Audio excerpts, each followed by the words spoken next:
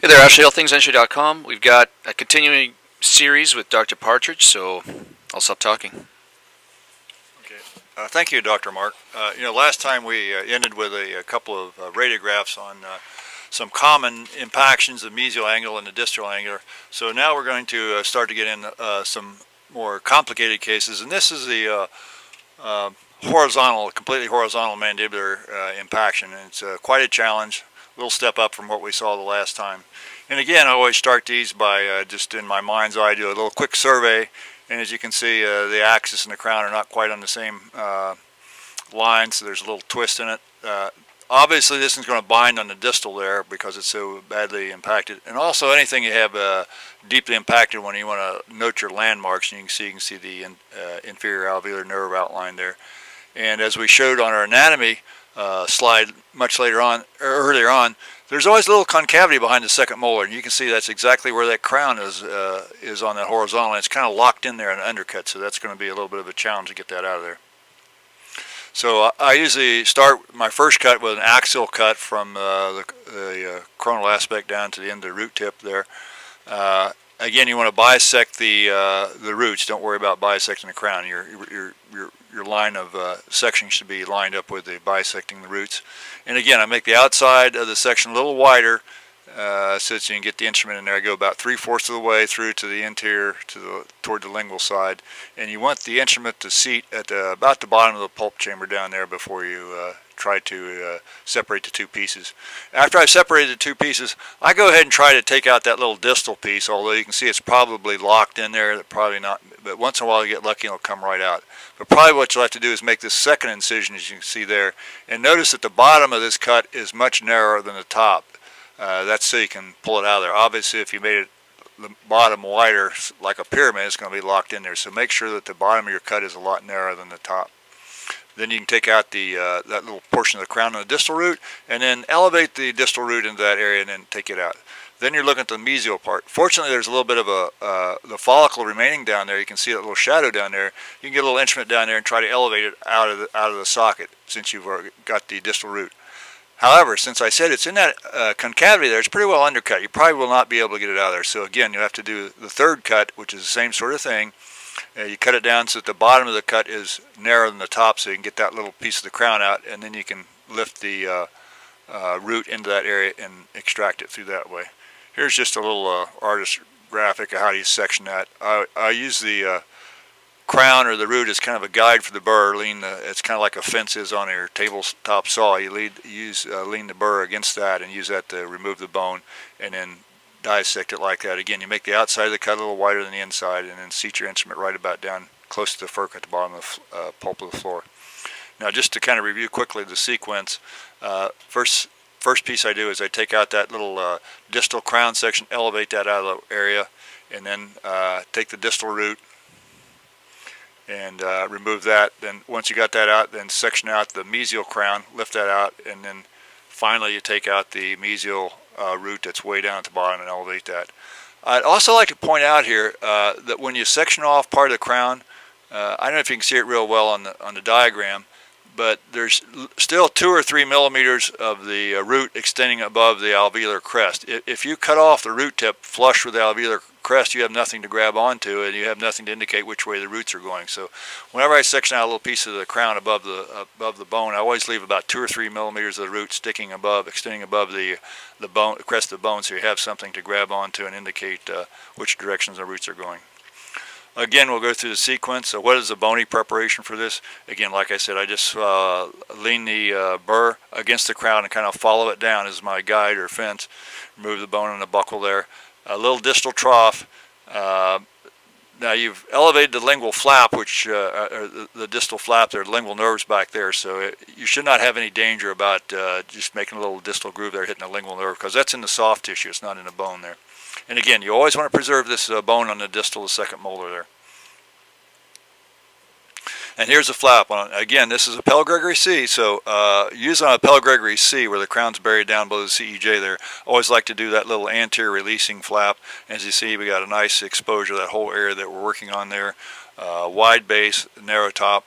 I'd also like to say another thing about closing. I don't like to have complete primary closure on the tooth socket itself. If there's a little opening over the tooth socket, it can bleed out better. You don't get so much pressure in there and swelling.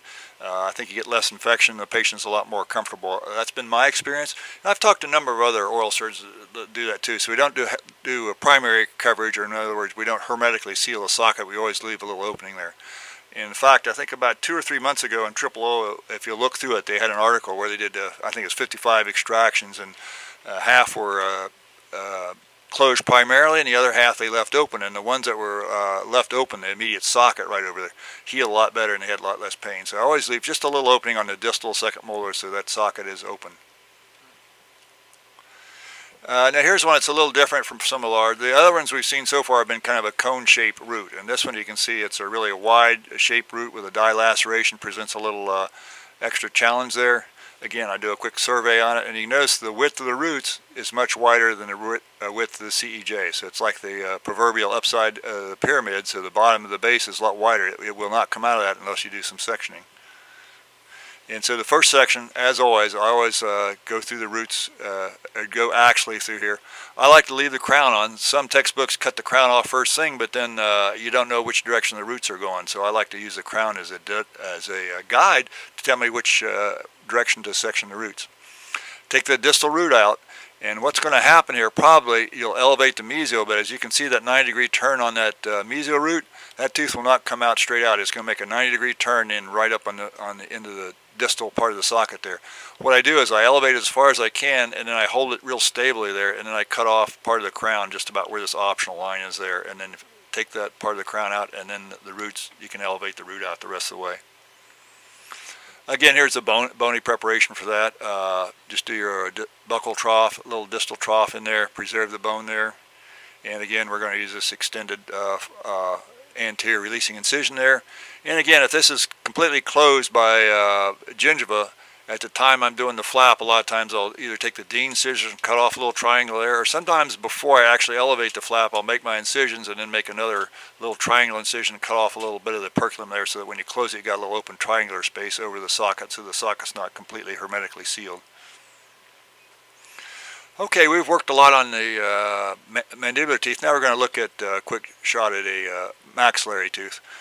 You'll see a lot of these sometimes. This one, we're fortunate it's not actually in the science, but it's pretty close, so you have to be careful. And of course, in your informed concern, always tell the patient there's a slight possibility that you may have a maxillary sinus opening. Again, I'll do a quick survey, and we're lucky here. These root shapes are kind of cone shaped, so it should come out once you get access to it. But notice that the crown and the root are a different axis, so that means it's going to have a curved path of extraction. Again, you want to save the bone there. Here's your bony relief here. You just do a little buccal relief and a little distal trough. Now, a lot of times, instead of using the handpiece, you can use an osteotome and a mallet. In other words, a hammer and a chisel on these. The bone around these is very, very fragile, almost eggshell. A lot of times you can just flip it off with a real strong periosteo elevator.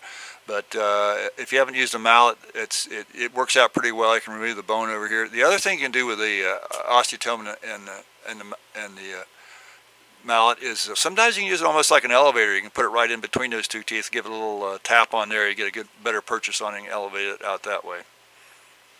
So if you haven't used it, you may have somebody who's had a mallet and osteotome and show you how to use it, but it's really a good instrument.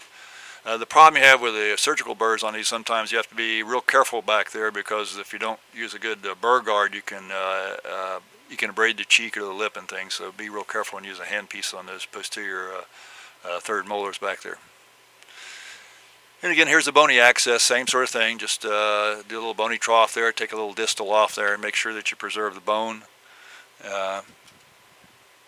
And here's the flap we do. I call it Pell Gregory C, although Pell Gregory is usually designated to the mandibulars. I call it a C, although the classification 1, 2, 3 doesn't apply to, of course, the maxillary teeth. But again, do that releasing incision in there.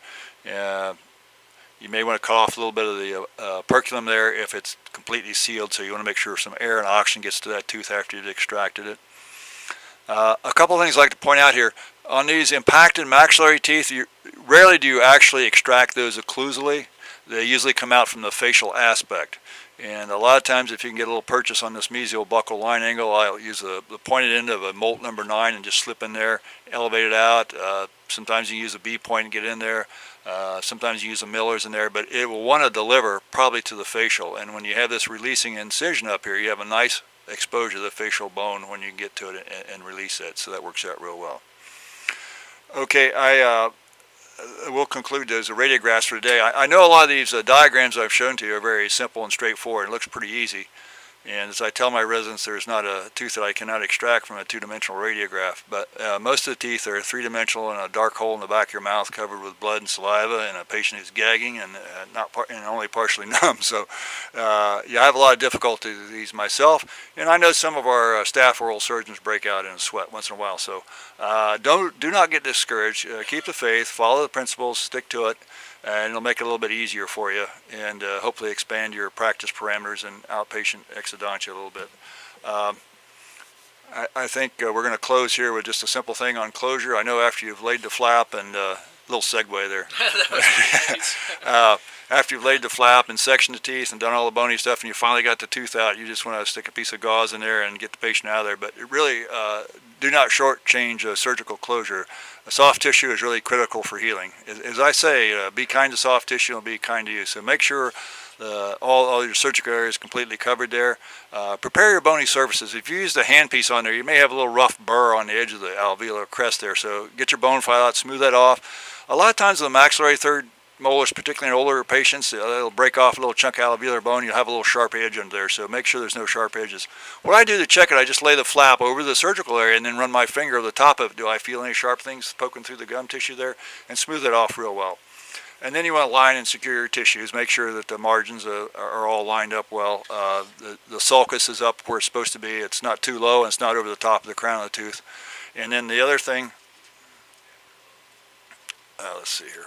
We just went down. There we go. The other thing, sometimes on the maxillary teeth, if you're doing impacted canine in the roof of the mouth, or sometimes just a malaligned bicuspid, I'll make a surgical stent because it's hard to keep a gauze dressing in the roof of the mouth for any length of time. I just use alginate impression, do a quick vacuum formed surgical stent, cut out the teeth. All you need is just the palatal part, and they can just snap it in there, leave it in there for about 12 hours to help stop the bleeding and keep some pressure on there so it doesn't bleed up and get a big ecchymosis or hematoma underneath the palate there. So in those cases you may want to make a surgical stent ahead of time. And suture selection. Of course, we use either plain gut or chromic gut for a lot of things. If you're doing deep tissues, you want chromic gut or vicryl.